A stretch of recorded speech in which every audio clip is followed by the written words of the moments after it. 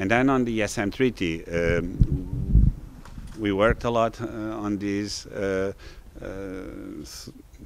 During this year, we had a decision in June.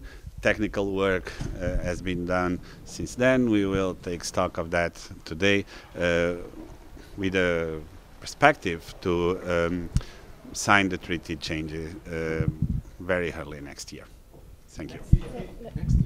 Next year. Not in this council. Do you expect a delay, longer delay possible on the ESM treaty to reopen some like gaps or? We don't see the need for that to happen.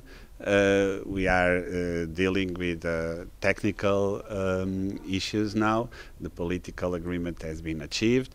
We think it is quite important for the political debate to occur in all member states.